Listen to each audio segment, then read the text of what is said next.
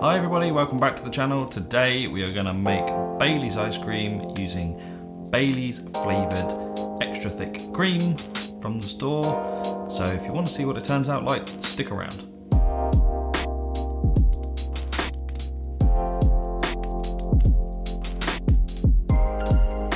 So at Christmas time I bought some of this from the supermarket and they had like a pouring version and then the extra thick version. It was on offer as, you know, Christmas was done. They were trying to clear the shelves. So I thought I'd pick some up and make some Bailey's ice cream with it. Now, looking at the ingredients, let me show you what I'm looking at here. Looking at the ingredients, there's just double cream, sugar, Bailey's Irish cream liqueur, and then some emulsifiers and regulators. It smells reasonably strong of Bailey's. It is very, very thick, as you'll see in a minute. So let's just get on and make it. So the first thing we're going to do is get all our ingredients out ready. As you can see here, this is the exact tubs that I used, the Bailey's cream. If you want to pause it here to look at the ingredients again, feel free. If not, what we're going to do then is put our milk straight into the pan and start to heat that up. Whilst it's heating up, because my milk powder is really bad at dissolving in liquid, if you've seen my videos before, you'll understand what I mean. What I've done is I've added the sugar to the milk powder, giving it a really good mix. Make sure that all the sugar and powder are incorporated together. Then I'm gonna add that into the milk. And actually that milk powder then just dissolves almost instantly, which is amazing. At that point, we're going to spoon out this super thick Bailey's flavoured cream straight into the milk. Keep stirring it until it's all completely emulsified and dissolved. At that point, you're going to take it off the heat, put it in a container where you're going to leave it to cool down slightly before storing it in the fridge for 3 to 4 hours. After it's completely chilled down, you're going to take it out of the fridge, and something to point out is that there was a really thick layer on top of this. And that indicates one thing, and it's quite high butter fat in this cream here, higher than normal cream in the UK anyway. To boost the flavour, I decided to add in some Bailey's. Actually, this is just store's own Irish cream liqueur. It's much cheaper and it's actually better, but hey, who am I to judge?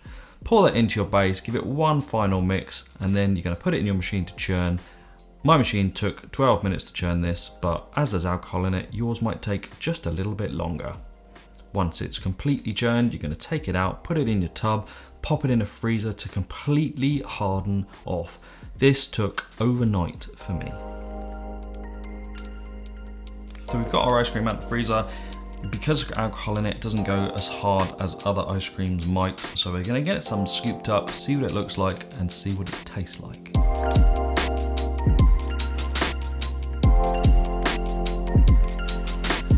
Scoops as easy as any ice cream would with alcohol in it. Obviously there's an amount of alcohol that you can safely put in ice cream before it just won't churn at all, or it becomes so soft that, you know, it kind of drips off your spoon. But that's different depending on the alcohol content in whatever it is you're using. Bailey's, I don't know what it is. It's pretty low in alcohol, in the teens somewhere. You can probably use, I'm going to say somewhere around a 75 ml per litre in a good mix. If you want to add more, then you're going to have to look at decreasing the sugars, which is going to change your solid content of your ice cream. So it's a bit of a balance properly using alcohol in ice cream. It smells like Bailey's, which is great, or Irish cream liqueur, but you know, I'm saying Bailey's because this is Bailey's branded cream. But Irish cream liqueur will work exactly the same. It's the same thing. It's just not a brand. So let's see what it tastes like.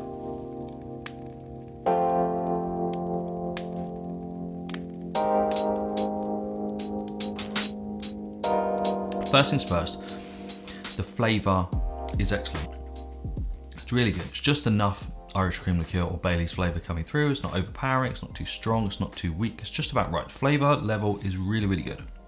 It's smooth ice cream, but it has that kind of, it leaves that film. It leaves that film on the spoon, on your tongue.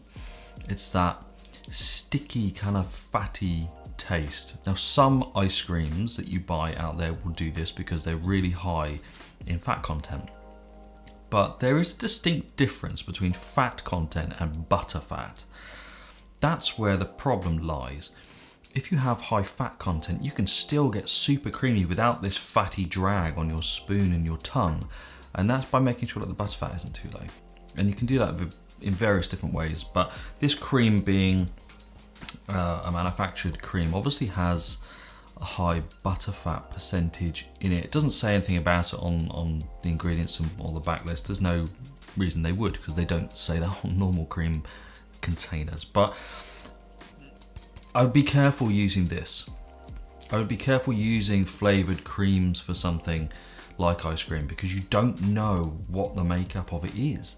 Whereas if I go and buy double cream in England, that's what we call heavy cream and things like that. Double cream in England is 50% fat content. Heavy cream in the US is, you know, somewhere around the 35 to 40%. And in different parts of the world, it's different as well. But if I just went to the store and bought normal double cream, heavy cream, I wouldn't get that problem with butter fat, even up to probably 20, 22% fat content. I've done it many, many times before. You don't. Flavoured creams, this is the first time I've used a Bailey's one, and it's produced that fatty drag. But I have had it before on other things like clotted cream.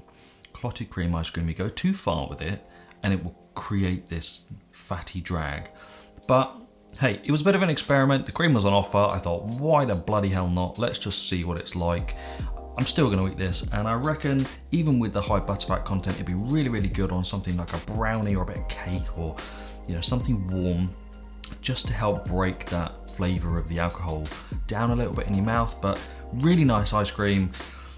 If you want to give this a try and you've got some of this flavored cream, go ahead. If not, use normal cream and then add in your Baileys after. Like I said, up to 75 ml of Baileys per litre is probably where I'd start, and then start adjusting it from there. Otherwise, thanks very much for watching. Don't forget to like and subscribe, and we'll see you next time.